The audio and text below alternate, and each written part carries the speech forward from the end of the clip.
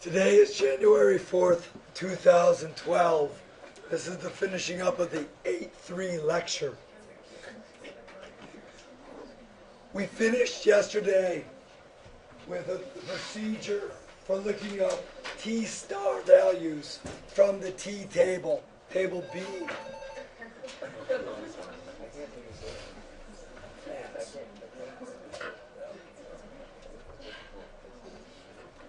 Remember, whenever we're asked to do a confidence interval, we have to be given a confidence level. Those confidence levels are found at the bottom of the T table. Also, when we're doing this particular procedure, meaning we don't know what sigma is, and we're relying on using the value of S, the sample standard deviation, that will allow us to calculate the degrees of freedom. Remember that the formula is that the degrees of freedom is equal to the sample size minus 1. That combination of confidence interval and degrees of freedom allow us to find the intersection, which will be our T star value.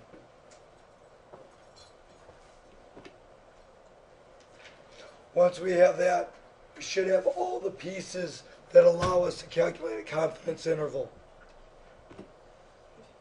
Yes? I didn't do it on the calculator because I did it for homework and I didn't get the same result. It's a very good question. I'll show you how to do it on the calculator as well. Okay. All right? And then I'm also going to explain why you're likely to get different answers from using the table procedure or the calculator because of the limitations of the table. All right, but I'll get to the calculator as well. All right, so let's put all the pieces together for the confidence interval calculation. Just like with proportions, we have this thing called the standard error. The standard error is going to be the standard deviation of the sample divided by the square root of n. Remember that this is similar to the standard deviation of the sampling distribution, and we use it only because we don't know what sigma is, because we hardly ever know what's going on at the population level. This is what we would like. This is what we would like to use. And then we can use Z star. In the absence of knowing sigma, we will settle for the standard error. And of course, if we use standard error, now we're stuck in using the T procedures and using the T table.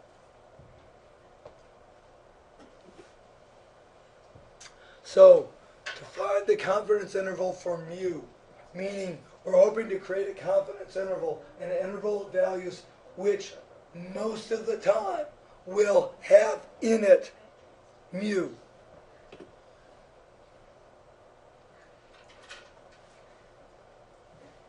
We're going to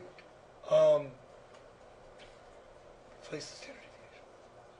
Okay, we're going to use standard error instead of standard deviation. We're going to use the critical value that comes from the T table instead of the one that comes from the Z table or from the bottom row of the T table.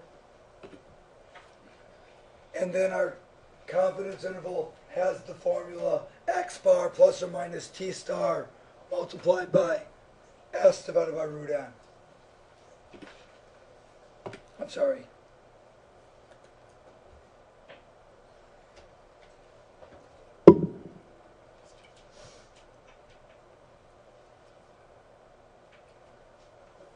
How many people require more time on this slide? No one? Okay. I'm just going to add a real quick blank slide because I just want to do a quick compare and contrast. So if we want to estimate, if we want to find an interval that captures mu, our first choice is this formula.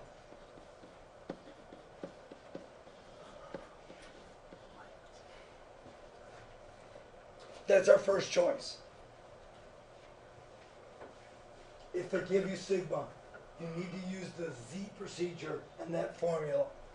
But since we often don't have sigma, we are stuck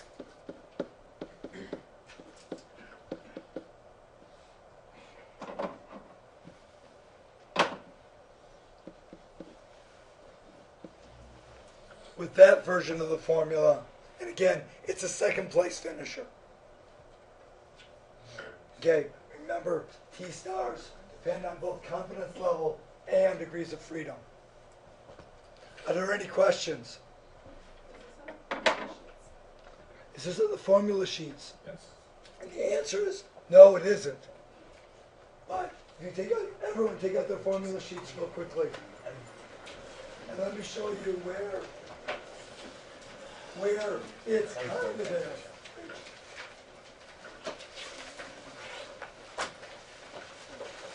I'm trying to decide whether it's more painful for me to speak or more painful for you to hear. It's a nice medium. Are we all being equally pained? Okay, now, Rachel asked, where is this on the formula sheets? And it isn't. Pieces of it are there. We are told on the formula sheet, and I'll write this in black because it's close to what's on the formula sheet.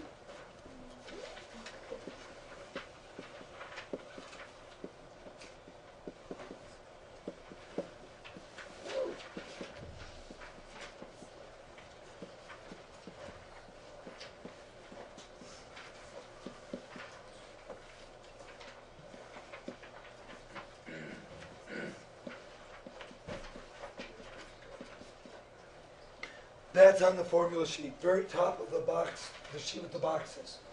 You'll find that. Yep. Okay, oh, sorry. It doesn't use the word estimate. It uses a statistic. It uses the word statistic. All right. All right. So that's item number one. Both of these formulas follow this pattern. Agreed? X bar is our statistic. T star or Z star is our critical value. And this is the standard deviation of X bar. This is a replacement for the standard deviation of X bar. This part here is on your formula sheet. Did everyone find it? It says single sample, standard deviation, sample mean. So this is on the formula sheet, this is on the formula sheet, and this is a decent replacement when we don't know sigma. Rachel, did that answer your question? Yeah. All right. Let's continue on. So to summarize what we've got so far, if we use this procedure to find an interval that we hope will capture mu, it doesn't come for free. Like the stuff that we've done before, we have a condition for a set of conditions that we expect to be fulfilled before we can legitimately say our calculation gives us something beneficial. These three conditions, which again I want you to put in step 2 of a 4-step process, are not unfamiliar to you. Is our sampling unbiased? We want our sample to be representative of the population. Of course, the best way to achieve that is, again, simple random sample. Not always doable. We'll be satisfied with random sample. Is our sample normal? Or is our sample size large enough that the central limit theorem will help us out with the normality? So, we've got this normal condition breaks out into 2 pieces. First, if our sample size is small, you need to do either a box and whisker plot or a step plot of the data to confirm that the sample looks normal. We use that as evidence that the population is normal. If the sample size is large, meaning bigger than 30, we don't worry about it. The central limit theorem ensures that the t-distribution will be approximate, or that the sampling distribution, actually the t-distribution will be approximately normal. So it's an either or. Small sample size, you got to confirm it, or large sample size, and you're good. And then lastly, we still need our standard deviation formulas are still dependent on the, or are written based on the assumption of independence. Again, we ensure independence by making sure that the population is much, much larger than our sample. How much larger? At least 10 times larger. So those three conditions come again. And again, I want you to be putting these in step 2 of our 4-step process. Does anyone require more time on this slide?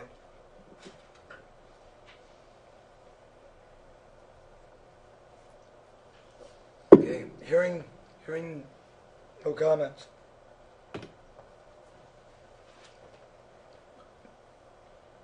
So,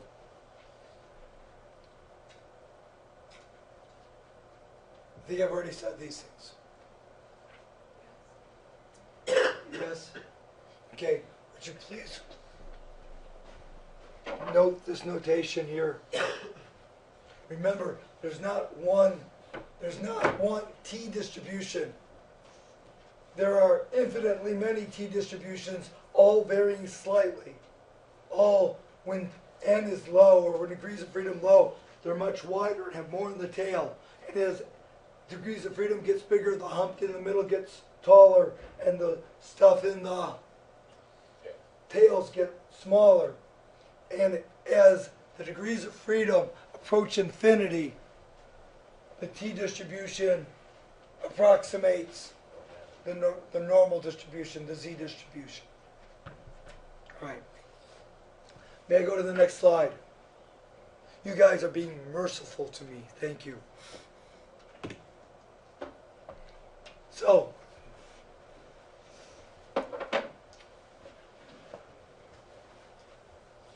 we want to do an example that's on page. Do I not have a book?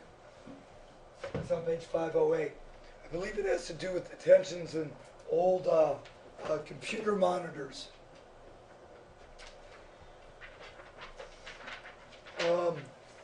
Surprised I didn't get the data.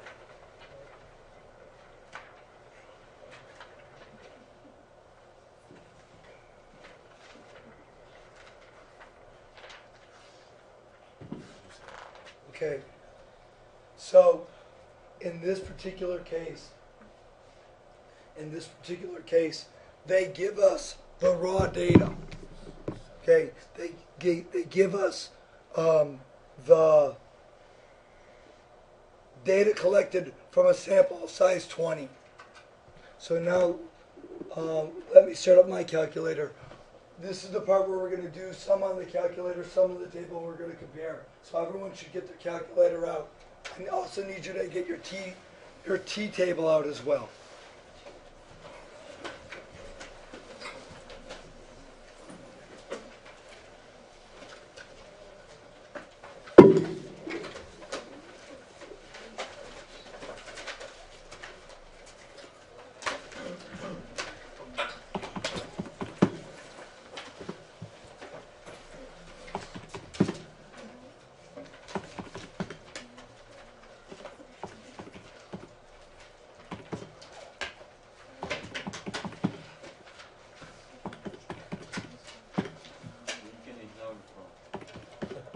I'm getting these numbers from the book.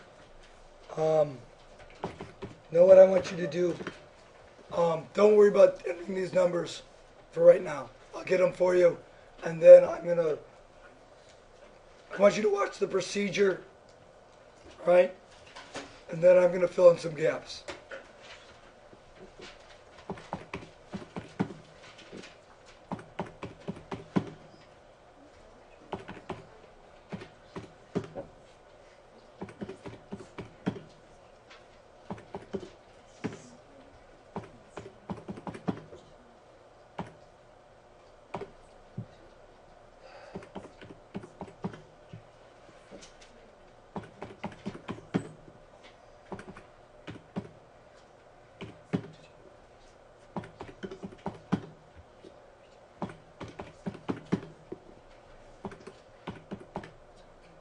Okay, so you can imagine that you're working quality control for some factory. You can imagine that you pull a sample of 20 items off the line and you test them in some way.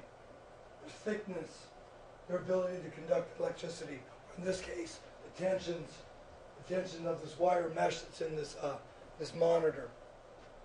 And you have data. You have raw data. Now, if you want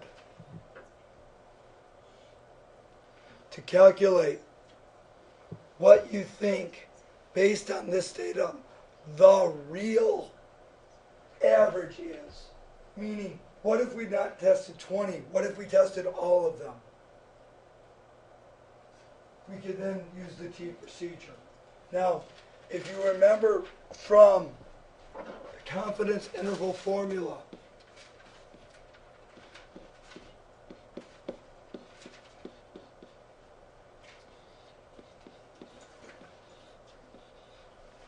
what are these things that we need to know? What's X bar again? Sample mean. From putting this in the calculator, can we get the sample mean out? Yeah. 1 bar stats. Is there anything else we get out of 1 bar stats? SX, the standard deviation. We get that out of 1 bar stats. What's N? 20, or sample size in this case. Sorry, sample size, or 20 in this case. And what's T star? Again, T star is a combination of what confidence you want and how many degrees of freedom you want. How many degrees of freedom do we have in this case? 19. So let's look on your table. 19 degrees of freedom. What confidence level do we want in this case? 90. So would you please find the combination of 19 degrees of freedom and 90% confidence? And what do you get? 1.729, says Kyle. Agree? All right. So we have all the elements that make this up. Let's go ahead and let's get out of 1 bar stats the X bar and the S sub X. Let's see. Stat, calc, 1 bar stat, L1. Okay, so our X bar is 306. Our S sub X is 36.2. And now we have all the elements that will make up that calculation. Degrees of freedom is always one smaller than the sample size. We have a sample size of 20, so the degrees of freedom is 19. Was that your question? Okay.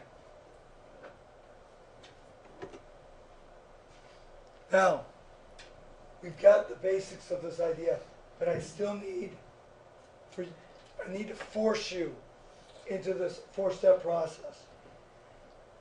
I don't know if I told you that I taught this class for 4 or 5 years. And then I attended a training seminar in which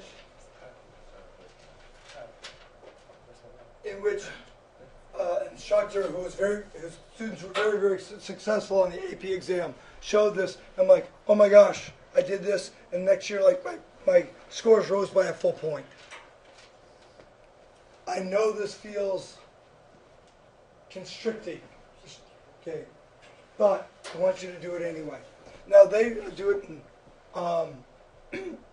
they're gonna do it like an outline. I would prefer. Where are my tools? I want to create another slide.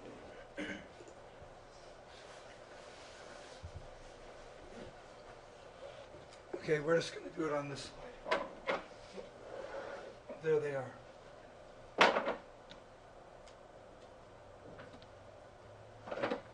When you do the 4-step process, yep, I want you to make the boxes. Okay, step 1.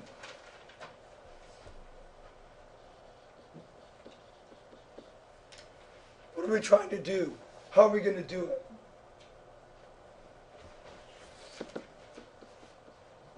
Bind mu for, in this case it's CRT, screen tension or something like that. Know what else is a good idea in step 1? Well, no, I'm not going to do it that way. Never mind. Step 2, what are the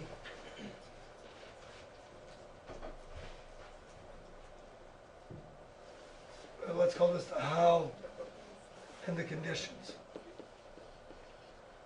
How are we going to calculate this mu? We're going to do it using something called a T interval. What are the conditions? Same old, same old. Unbiased. Are we unbiased in this case?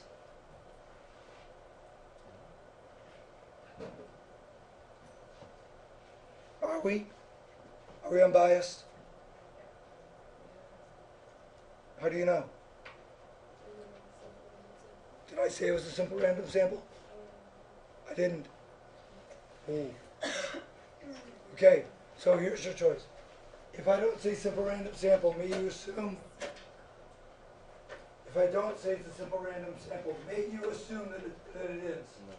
No, you may not. Let me read the problem, let's find out. It says a random sample. Is it unbiased? It's a random sample. So I'm going to give it a check mark. I'm okay. What was the other conditions? Normal.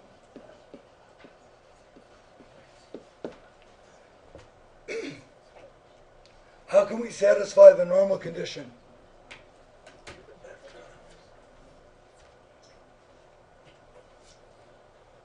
Is it that you can't hear my questions?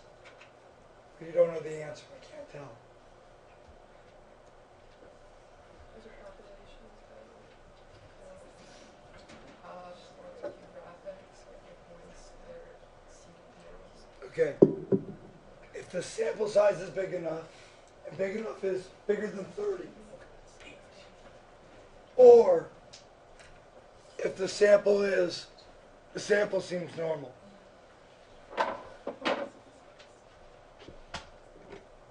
I don't know if this sample is normal. Certainly the sample size isn't big enough.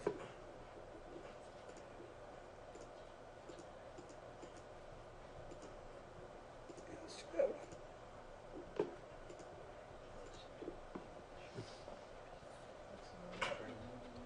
It certainly looks symmetric. I'm going to give it an okay. Sample looks normal. Check mark. Last one.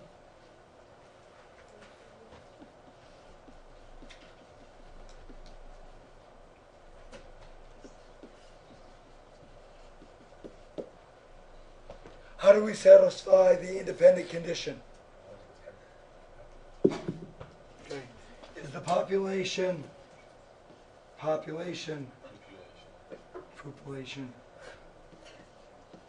Is the population at least 10 times the sample size?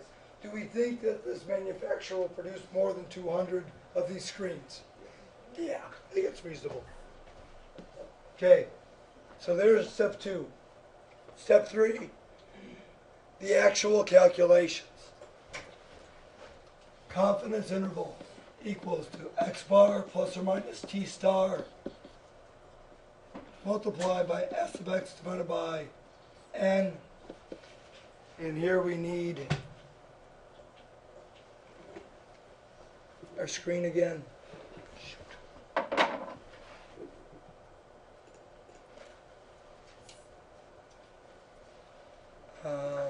Lost it.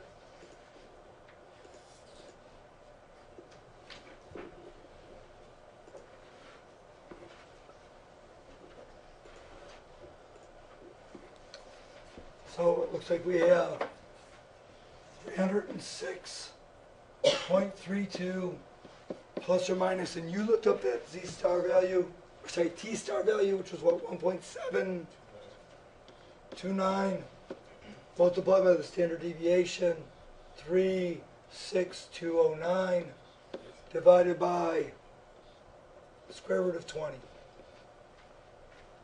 And I assume that you guys can get that into your calculator. I would like you to do that. Well, I'm going to do it and show you a trick.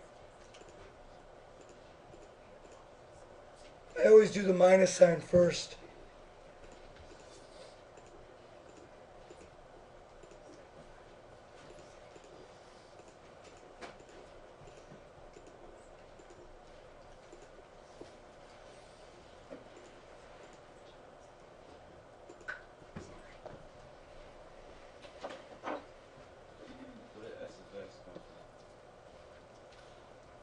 Can someone answer that question for me? Okay, so when I use the minus sign, I get the lower bound of the confidence interval. Then I do a second enter. All that stuff is already there for me.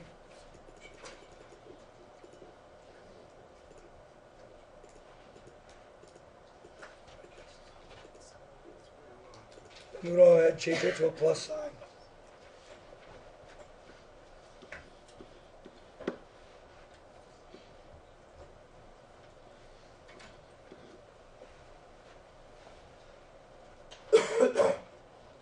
So there's our confidence interval. Step 4.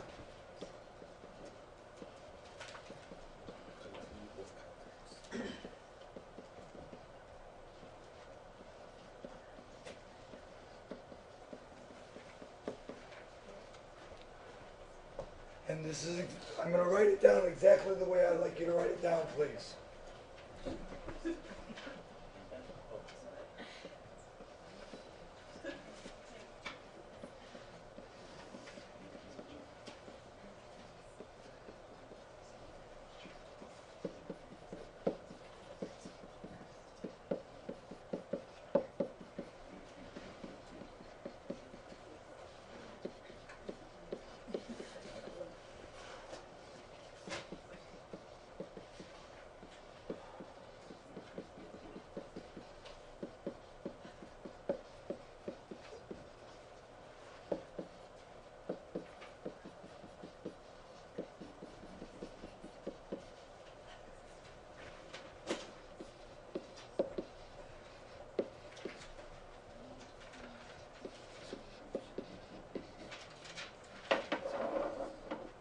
Someone knocking on the door.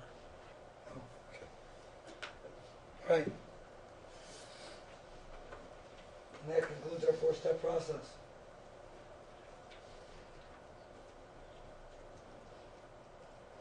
I believe I gave you a cheat sheet. I believe everything I wrote up on that board just now is on that sheet. Could you double check to make sure you have the cheat sheet of what you speak? Can I see it, Paul?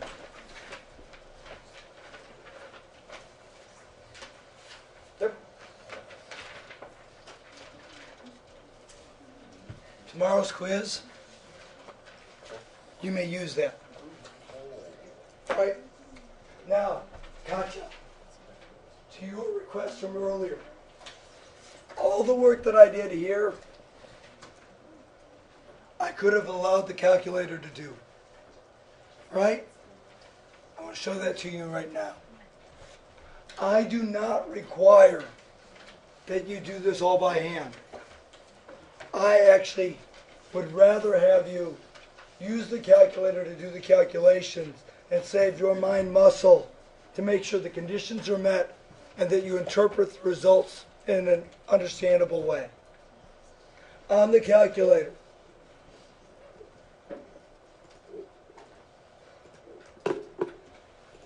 again, starting with the idea that we have the raw data in a list. I go under stats and tests. The name of the procedure that we just followed was called the T interval.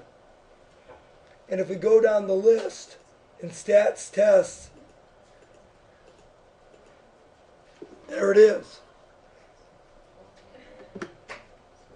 Now, this screen gives us two options. One of them the two options are either, do we have the raw data in a list, or do we have a summary of the data in a statistical form? Meaning, I've got the sample mean and the sample standard deviation. In this particular instance, we have the data. Where is the data? It's in L1. And every single thing in L1 represents exactly one data point. Do we want 95% confidence? No, we want 90% confidence. Calculate. How's that look compared to our answer? Good? Okay, that's one way. Now, the other way that I need you to be aware of is that in some problems, instead of giving you the raw data, they give you just the statistics. For example, they give you that the X bar is 30632. They give you that the standard deviation is 36209. This procedure, I think it was 8. If we go to stats, it asks us for that information. What is X bar? What is standard deviation? And because the standard error has an N in it, it asks us what the sample size is. We fill in those blanks. We say calculate. It gives us the confidence interval.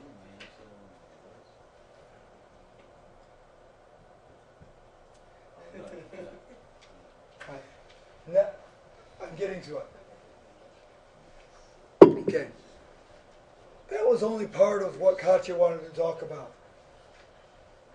Now all of you know how to use the calculator to get to the calculation part a little bit easier.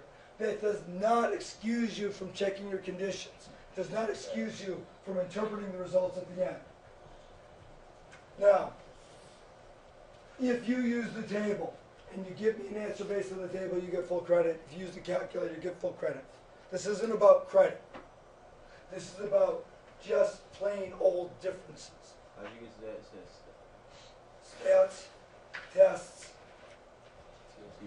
and then T interval. Sometimes the calculator will give you a different answer than the table procedure. Why is that? Remember, looking at your table, not every single degrees of freedom is represented, is it? It goes up by 1 up to what, 30, and then it goes up by 10s, and then it goes up by what? Goes from by 20s, and then up by from 100 to 1,000. when you are using the taper procedure, you may be forced to use a more conservative T-star value. As I said before, if you have a sample size of 45, that means you have 44 degrees of freedom. Your table will force you to go down to 40 degrees of freedom. The calculator doesn't have that restriction. The calculator can actually find the T-star value for 44 degrees of freedom. And when you have more degrees of freedom, the T-star value is a little bit smaller. So your confidence interval will be a little bit tight. The College Board is okay with you using the table. Is it second first and inverse T? Is that what you use?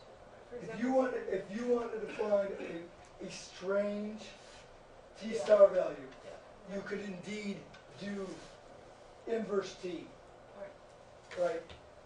It takes 2 inputs. Well, that's in the homework, right? Okay. And I would actually rather not cover that. All right. If you would like to, I can talk to you individually. Okay. All right. So, let's conclude the lecture. So, this is the stuff that we already did. It's the T-star value that you already found. There's the calculation. Same answer that we got. There's their conclusion. All right. I said this before, I'll say it one more time. The conditions are there for a reason. If you fail to check your conditions, your answer is bogus, unreliable. Don't do that. Of course, we're in the strange world of the classroom where all of a sudden someone says, you know what, I'm just going to say one of the conditions is wrong, and that means I don't have to do the rest of the problem because it'll be a bogus answer. Well, the College Board doesn't like that, so they have a middle ground. Check your conditions. If any of your conditions are bad,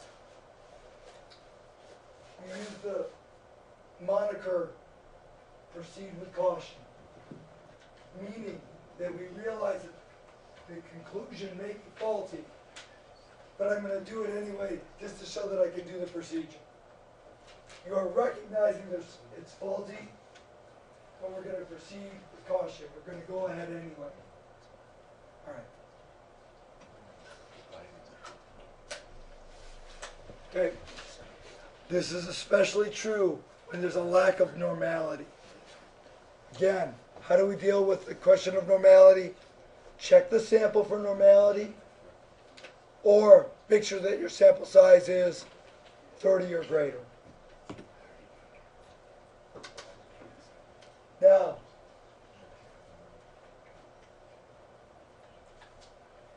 procedures that are not sensitive to these conditions are called robust procedures. The T procedure is not robust. When conditions are violated, T procedures give faulty answers. We would like it to be robust. It is not.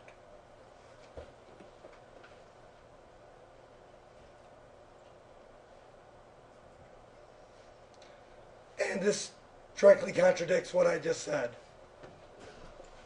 Except it says gives non-normalities except when there's outliers or strong skewness. Okay, so here's our normality check. We don't need the sample to be perfectly normal. We just don't want strong skewness or outliers. If we use the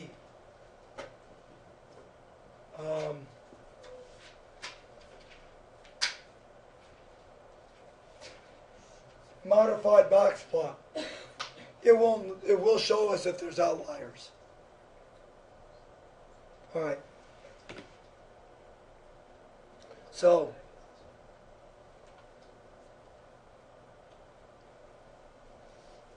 quick statement again.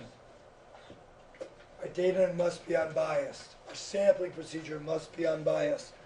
Or, again, the conclusions that we come to at the end are bogus.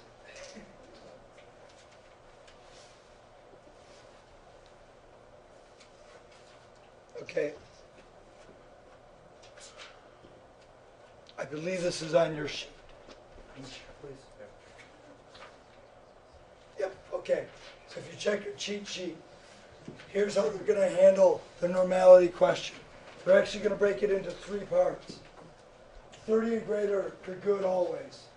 Between 15 and 30, all we have to say is watch out for outliers or skewness. When we're below 15, sample size must look normal. The sample distribution must look normal. Again, this is written on your scaffolding sheet, which you may use on tomorrow's quiz.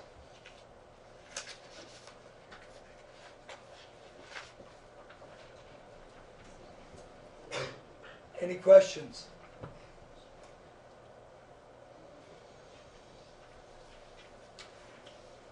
Does anyone require more time on this slide?